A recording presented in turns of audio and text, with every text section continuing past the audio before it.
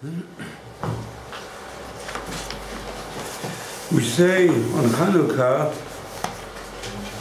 the miracles which you made by Mimahem Bazman Hazeh,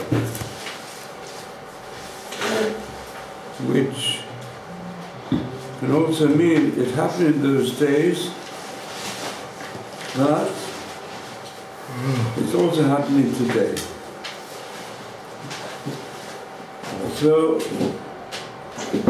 we've already spoken about some aspects of the difference of opinion between Beit Hillel and Beit Shammai, the Gemara in Shabbos,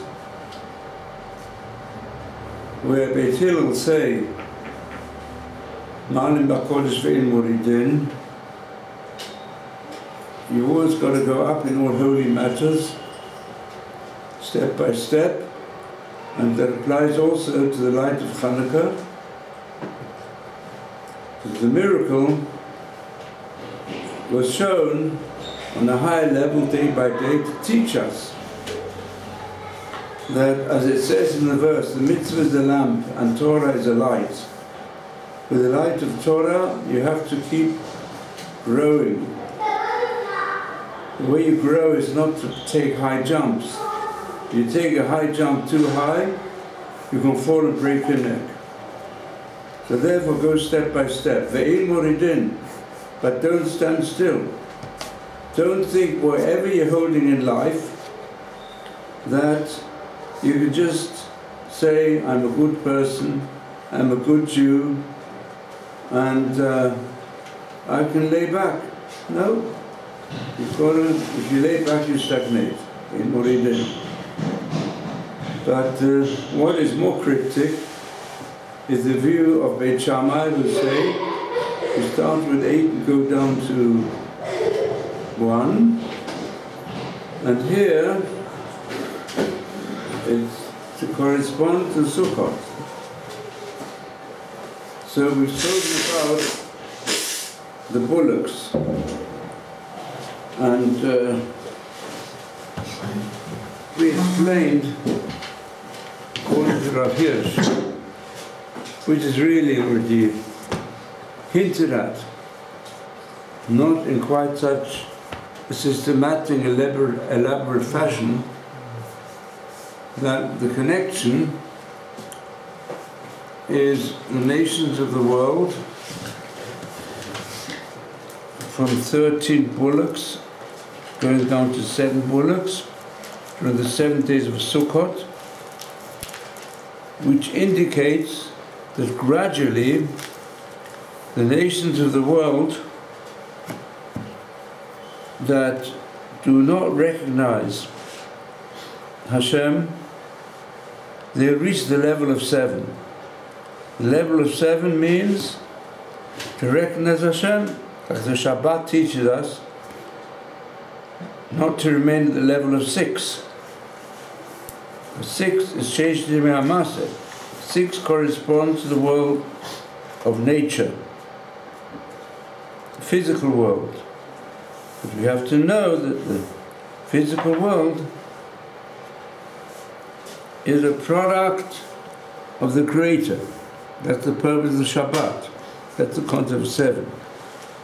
And we've often explained, this is elaborated upon very much by the Maral, that 6 represents 3 directions of 3-dimensional world, which is 6 direction. And the 7th is the abstract. Shavat v'navash. Just like even the human being, there's a nefesh. Each human being has got a non-material inner self, Borchei Nafshes Hashem, through the power of the nefesh, where we have a direct window to Hashem, because the nefesh itself is transcendental. So we said today, Borchei Nafshes Hashem, Rosh Chodesh. But not the non-Jewish world doesn't recognize it. That's why we start with 13 bullocks. 13 is 6 and 7. That means On the first day, the 6 and 7 together. In other words, the nations of the world, they live on the level of 6, materialistic life. Only on the 7th day of Sukkot, they come to the level of 7. Because 7 represents recognition of Hashem. This is the brilliant analysis in detail. You'll find it in what's an English translation on this chapter, which you find in the Jerusalem Bible, page 146, where you have the description of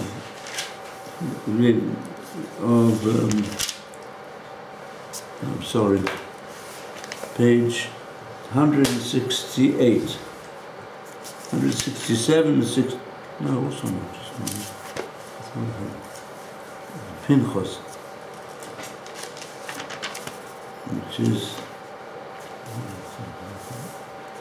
which you'll find on page 198.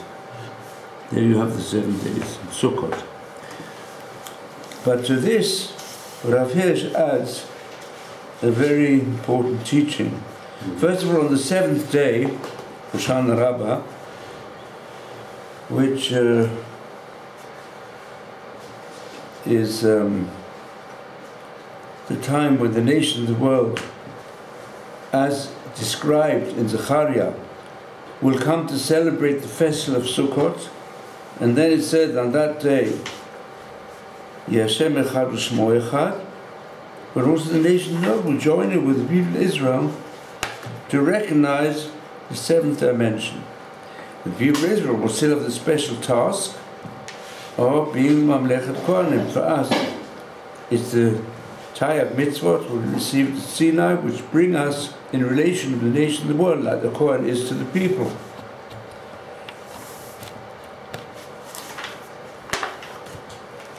So to this,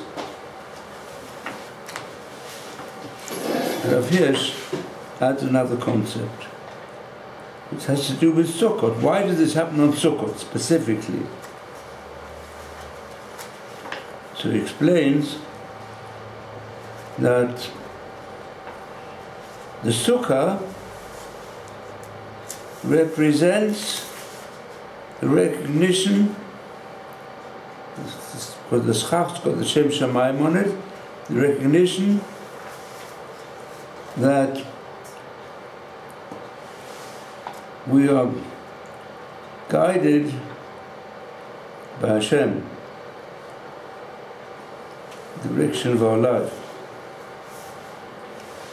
Yechezkel also, the final wars the nation will wage against God, against its workings, and the leader wages these wars is called Gog.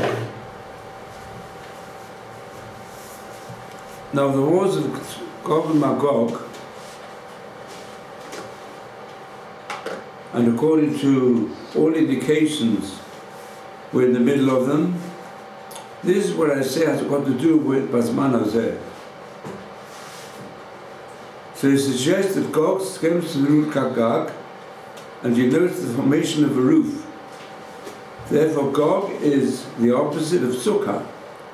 Sukkah is unstable, weak roofing, which is not installed by a craftsman, but it's really just a product of the natural creation of Hashem, which you have to use. But one of the conditions of the schach is that it must not be dedicated for any human purpose. It's not makabel tumah. In other words, we recognize that Hashem protects us through nature if we dedicate our lives to His service. It says the whole content of the history of man is capsulized by this contrast between the Sukkah and the Gag. Just as people have the power to put up walls, artificial walls, to enclose their own sphere and safeguard it against their fellow earthly creatures, so they imagine they should secure themselves against heaven, against God, and the effects of his power to direct matters. They think they should take their fate into their own hands and protect themselves by their own power, and thus crown the building of human greatness with a gabled roof, rendering them independent of God. This is the struggle of the Gag against the Sukkah. In the roof delusion of human greatness, man will find no rest. And I'd like to add to these comments of Rav Hirsch that today, what is the vast energies of human beings to protect themselves in this world is to either to build underground protections, deep down underground, covered with large layers of concrete and other metals to protect themselves. Or they build big buildings, high buildings, to go and think that that's the way they can establish their strength in this world. Or they go further into outer space in order to have more strength. And even the most recent international conference, where they came to the conclusion, you've got to do something about the erosion of the climates that take place, to control them. They think human beings can control everything in this world, on this planet. This is all part of the Gag concept. That's Mechemet Gog. That's roof delusion of human greatness. That man is the measure of all things. With scientific work and working together, we can protect ourselves, which is really a continuation of the Migdal Bovel, which was knocked down. So, world history begins with the building of the Tower of Babel, and ends with the building of the Sukkah. The builders of the Tower worshipped human power and sought to conquer heaven. The builders of the Sukkah will render homage to God and rejoice in their lives on earth. So he said, other religions teach man how to merit the next world by renouncing this world. Judaism teaches man to perform his duty in his lifetime so that he may attain bliss already in this world, and so that the life of the world to come should begin even during his life on earth. So this is the teaching that emanates Festival of Sukkot to Israel of every generation. And the offerings of this festival make this teaching universal hope for the future of all nations. From the pinnacle of its national joy, the people of God look to the future happiness of all mankind. So sages say, at the peak of the joy of the festival of Sukkot, which embraces the hopes of Israel and all mankind, flowed the world springs of salvation. This is Oshavte Mayim B'Sasot Ma'anei Yeshua. This is from this pasuk, which the young disciple of the prophets drew the Holy Spirit. So there are really two concepts here, which explain to us the identification of Sukkot with the relationship between Am Yisrael and the nations of the world. One of them is, we Am Yisrael, we say that mankind will only find true happiness ultimately by recognizing Hashem is the master of history, and that He is the one, if we dedicate ourselves to Him, who will bring us security. And one of the concepts of security, going against the Sukkah. After this, I'll tell you a personal episode I still remember when we lived in the country near the end of the Second World War. We had a house in the country, and there were bombs going over our home. We also had an underground shelter near the Sukkah. I still remember the Sukkah. No, they were called the doodle bugs, the V1, the V2, that they were unmanned missiles that exploded, sometimes in our vicinity. And that's why as soon as you heard them droning on top, you had to straight away run down into the shelter. So I remember my father, they told me, said, we're here in the sukkah, never mind. You could perhaps go under the table, we don't have to run out.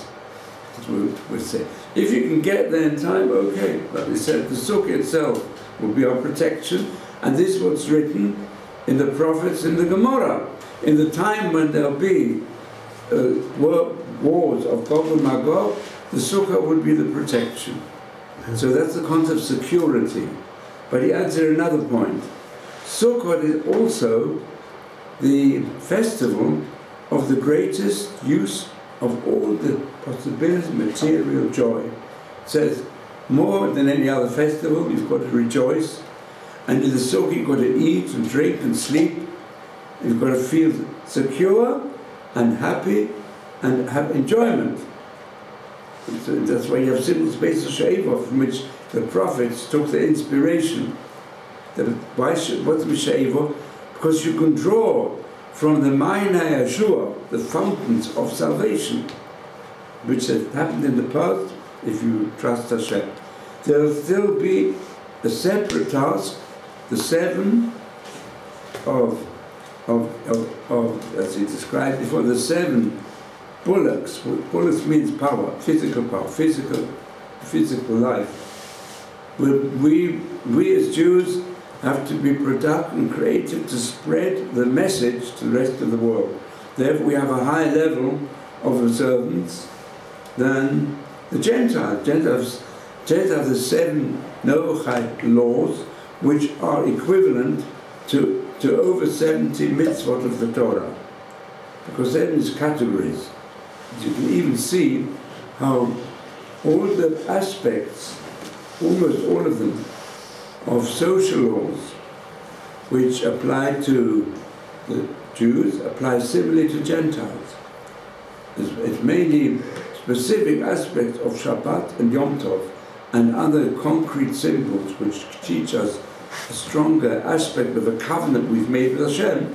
We have to be a kingdom of priests to the non-Jews, like the Kohanim within our people have also special laws. The Kohen Gadol even more for the rest of the nation.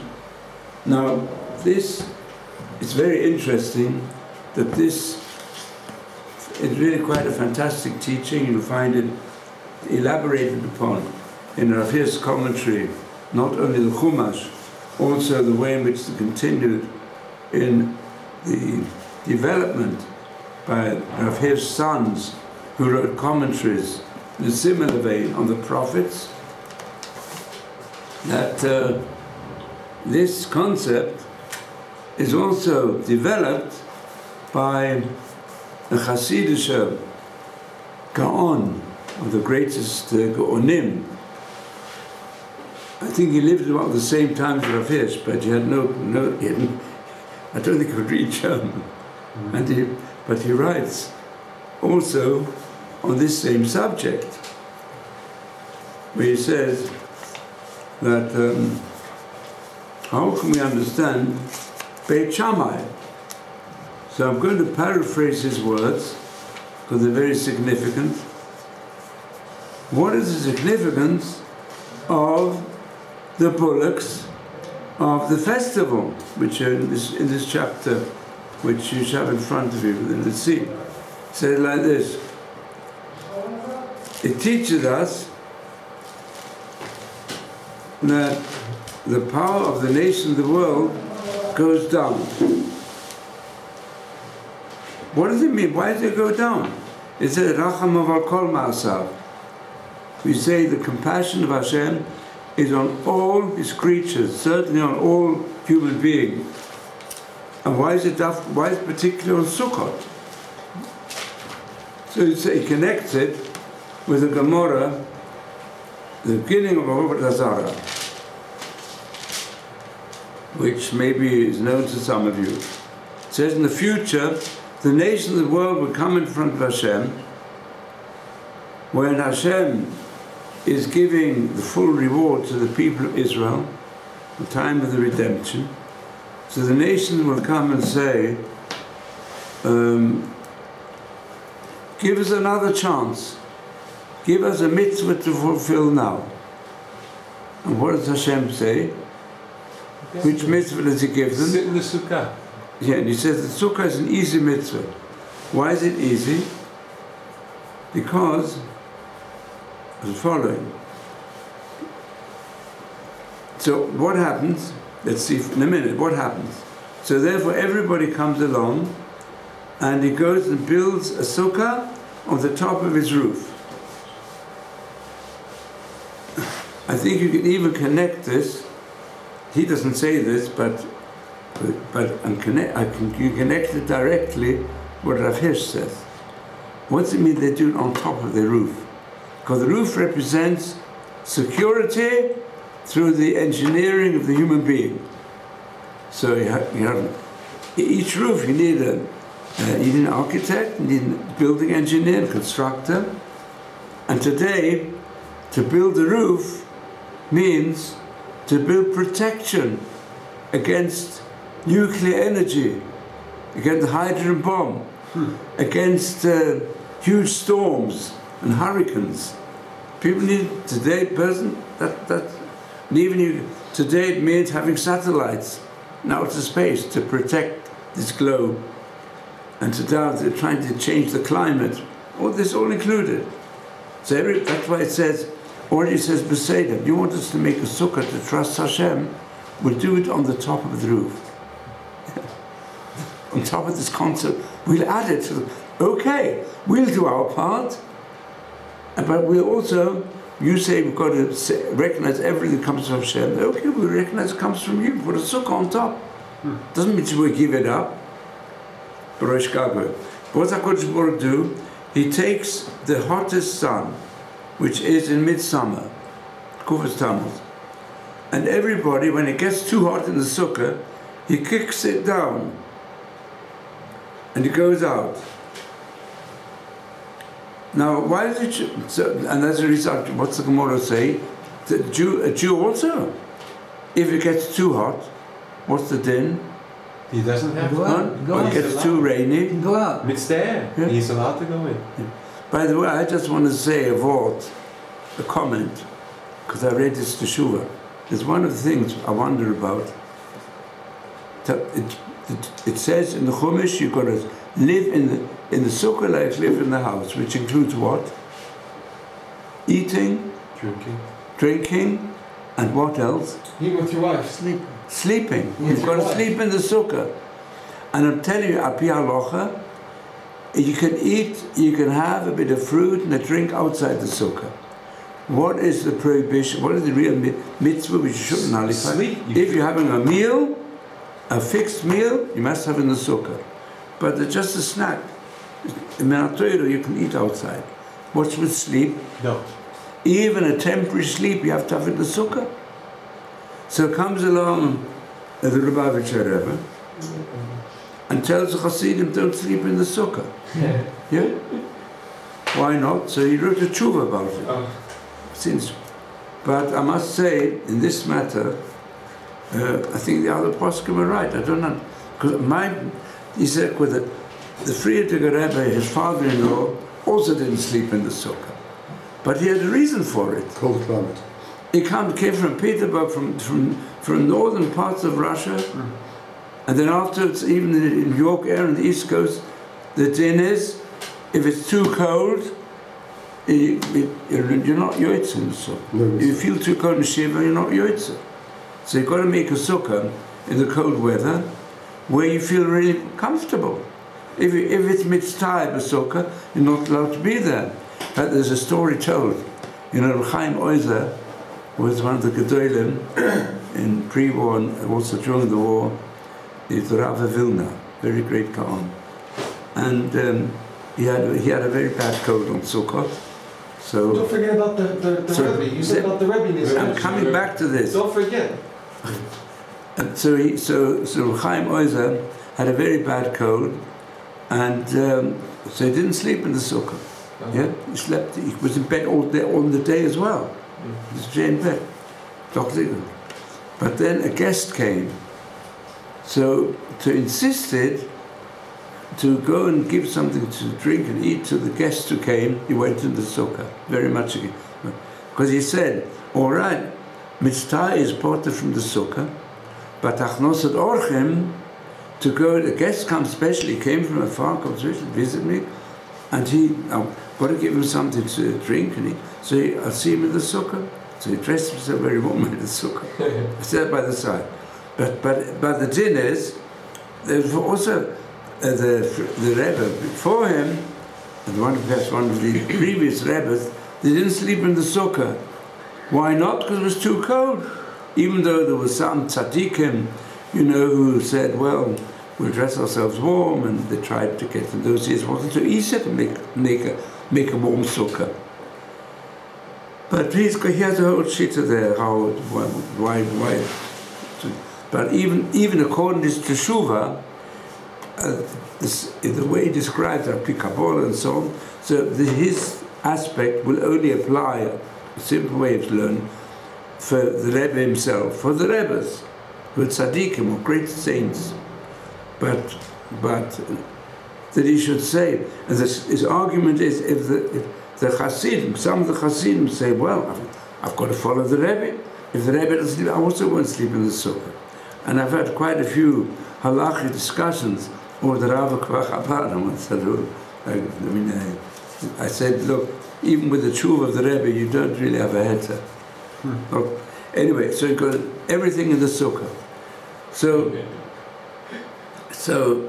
the Gemara asks the question, if it's too hot or too cold, a Jew also is parted from the sukkah. And he's called an idiot, which means called a hedyot. If he is strict upon himself and says, I will be in the sukkah. It's not sensible. So therefore, can you say because they kicked the sukkah, it's against the din? They fulfill the mitzvah of sukkah when it's possible. So the Gemara says, but a Jew doesn't kick down the sukkah because of that. No, he's sad, goes out of the sukkah, but doesn't kick it down. So what's behind this? We're talking about mankind, the other nations, when they see the redemption coming, they say, I want mitzvah. In other words, the Chama, or he himself explains it, the Chama is explained like this. He says, the main aspect of the Torah given to the people of Israel is to show that everything comes from Hashem and to bring Hashem into life, not just in the synagogue or in the Beis HaMidrash. You've got to bring Hashem to life in your eating, drinking and sleeping. Whatever physical things you do, you've got to sanctify them. It should be fixed in our heart to be mekadesh all our actions, which you have to do because we're human beings, and you've got to try to get the Kedusha of Hashem into the physical aspects of life. That's the essence of the Sukkah. HaKadosh Baruch Hu commanded us, Davka, eat and drink and sleep, and even want to go for a little walk, try and do it inside the Sukkah.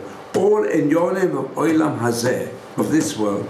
In fact, this is the exact equivalent of the last paragraph here of Rav Hirsch.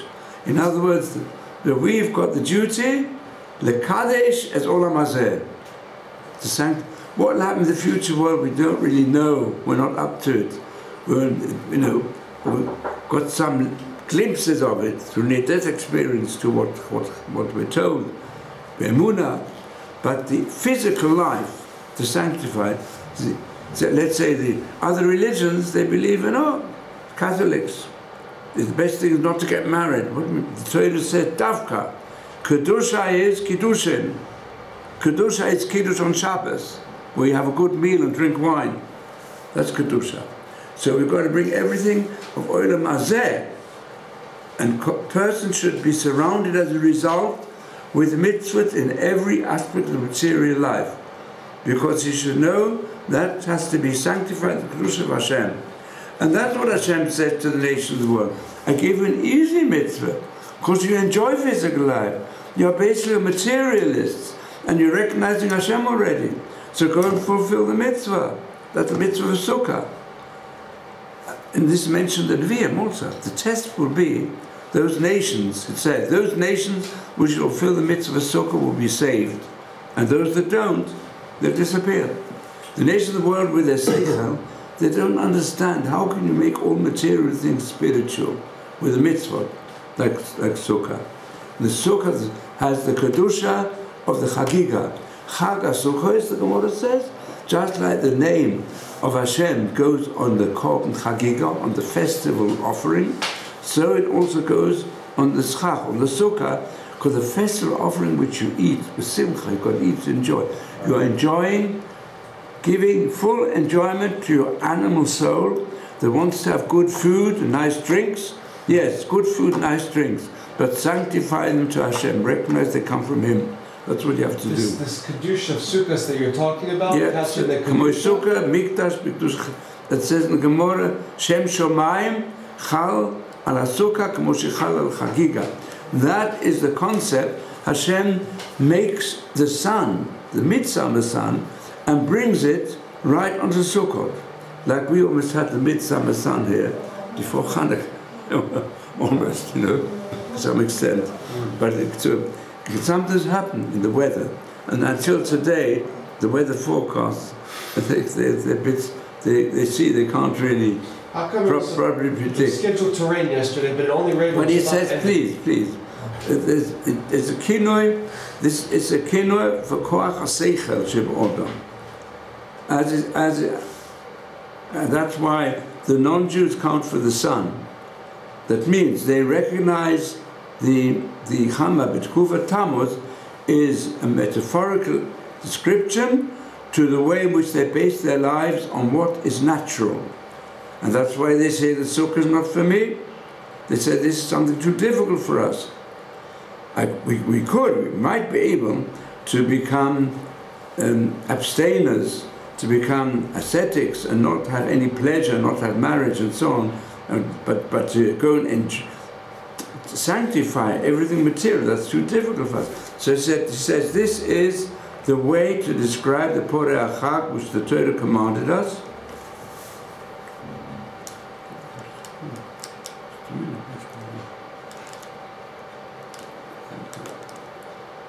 Which the Torah commanded us. And the nations of the world, they're under the direction of nature, but they've got to recognize the kingship of Hashem. And he says this is the purpose of the bullocks of Sukkot, that gradually they will learn. From the example of the people of Israel, ultimately they all recognize we are under the direction of Hashem, just like the people of Israel. And the Nes of Chanukah is that the Hasmonean and Kohanim were able to overcome the Hellenists and the Greeks who wanted to take the people of Israel away from the religion. As they said, write on the horn of the ox that you have no portion with the God of Israel. Which means the purpose of the corrupt Hellenists was to go and transform everything to worship of nature and all their gods of nature. And therefore even their concept of godliness was transferred to the powers of nature. The sun, the moon, and the different forces of the world are given different gods. Each one has a special power, and they give it the name of God.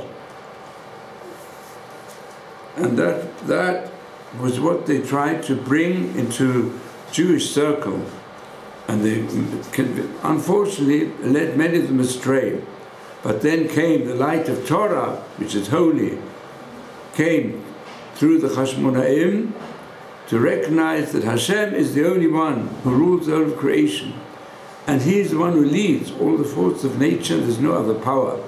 And to remember this great miracle, that's why the sages introduced the lamp of Hanukkah to fix in our hearts this concept. So Beit Shammai say, is pochet volech, it goes down. Because ultimately, every year, when this time comes, the powers of nature being worshipped, which the non-Jews believe in, will become less, and it'll be able to bring them under the wings of the divine presence, like Chag HaSukkot. These are the Parei HaChag, which is the best time to go and bring this change.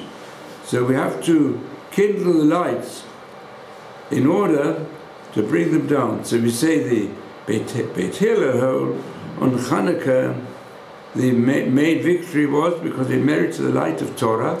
Therefore we have to show how with the light of Torah we keep on going up in the Kedusha of Hashem Yitbarach. But what will this do? This will bring influence to the nations of the world. Bimheira yitgale kavod malchuto. So as a result of this, there will be revealed to all the nations of the world this power. So it's very similar to the concept developed by Rav Hirsch. So now you have any questions? I'd like to ask you also, I'm trying to get some of my shiurim to get them on a printout. And if people interrupt in the middle, it's very difficult.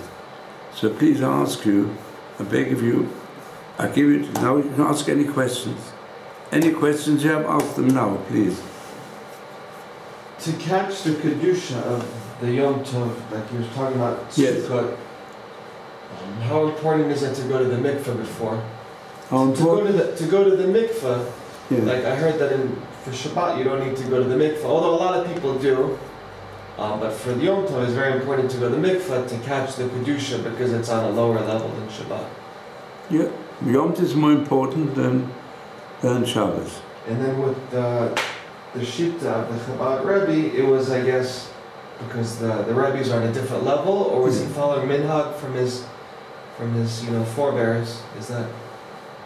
Well, because there's a lot of Chabadniks. It's minhag from some of his forebears. I don't know, but I don't have enough information.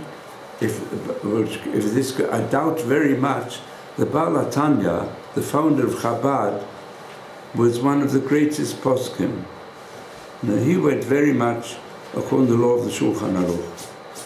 And I can't imagine, I've never heard that he wouldn't sleep in a sukkah, except it was too cold, that he's not supposed to. But otherwise, I'm sure, according to his strict adherence to every aspect of halakha, and even keeping to the times, which some Chabadniks are lenient in as well. But, they daven late, after the Zman Tefillah, and so on, after the Zman Kriyat Shema. I mean, others, they don't have the same hakpot, but my impression is the Baal HaTanya would be very much against it. But, it needs, it's a moot point. I mean, I know there are many Chabad Hasidim who do sleep in the sukkah, because it's a din of the Torah. But Pashtus, if it's again Eretz Yisrael, unless there's some sudden rain or something, but generally speaking, it's very nice.